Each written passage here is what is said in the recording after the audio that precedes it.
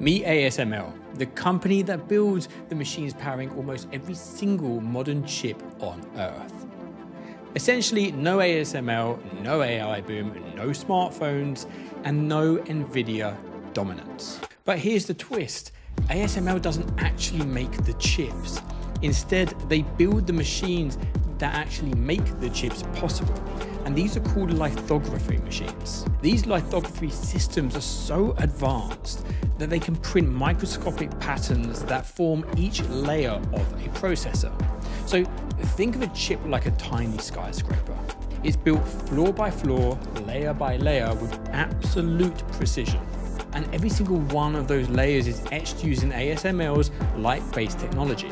And with more than 100 layers, billions of transistors, all needing to be aligned absolutely perfectly every single time.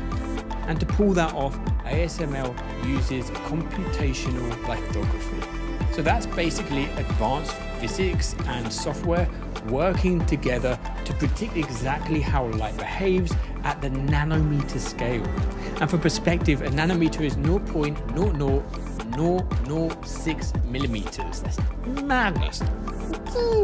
Teeny. So imagine a laser printer, but one that operates at an atomic precision. The systems adjust everything from illumination to mask design, even the shape of light waves themselves, just to make sure every single pattern comes out flawlessly. How does someone create this stuff? How do they invent this? It's absolutely madness. And that is why ASML sits at the center of the semiconductor world. They power all of the AI chips, fueling 5G and enabling the next generation of computing. They are probably one of the most complex manufacturing achievements in human history, and they're running so quietly behind the scenes. ASML might not be a household name, but it might actually be the most important company in the global chip ecosystem. And without it, the entire semiconductor industry would essentially slow to a complete crawl. So here's the real question. Is ASML still a hidden gem?